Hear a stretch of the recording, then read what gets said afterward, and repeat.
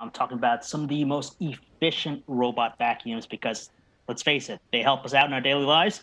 Less cleaning for us, more cleaning for them, easier for everyone. So we did the scorecard, and basically we were looking at three main things. I'm going to talk about them here in this piece. So the first thing we're looking for is it whether or not they have some sort of automatic dirt disposal system. So can these robot vacuums actually clean themselves out after they're done? Because that's one less thing for us to worry about. Number two, does it have a wet mopping option? Because yes, cleaning the floors is great, sucking up dirt and debris is great, but if they also mop, makes it even better. And the last thing here is whether or not they have zones. Can you set up zones for different rooms? You could tell a robot vacuum to go to the living room, bedroom, and can you also set up boundaries so that they don't go to places where they're not supposed to go?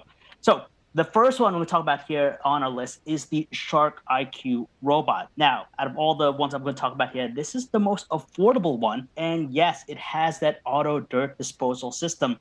So when it's done cleaning, it'll automatically go back to its home base, empty itself out. So there's nothing on your end that you have to worry about. And you clean that disposal system, I'd say probably once a month. You could also set up zones so that the robot knows where to go, so it can be far more efficient. It does have a lower capacity 3000 milliamp hour battery. So that means the runtime is a little bit less than the others, about 90 minutes. But the nice thing about robot vacuums today is that they're intelligent. If their battery's low, they'll go back to the home base, charge up a little bit, just enough to get the rest of the cleaning done, and then go back to where it left off and complete the entire cleaning. So moving on to the second one that made our recommendation is the Roborock S6 Max V. So yeah, this is an interesting robot. It has a lot of tech in it.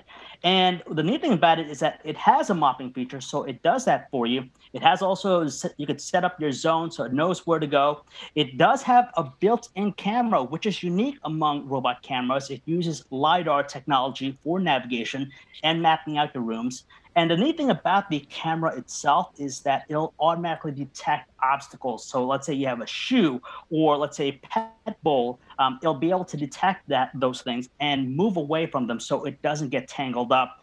And it's very efficient too because of that LiDAR system. It maps your home out, so it does a nest pattern, so it automatically will clean and mop.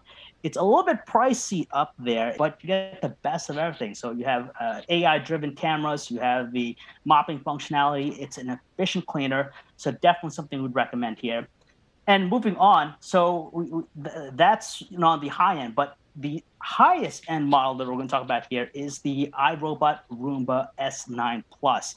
Now, this is the king out of, I'd probably say, all the robot vacuums.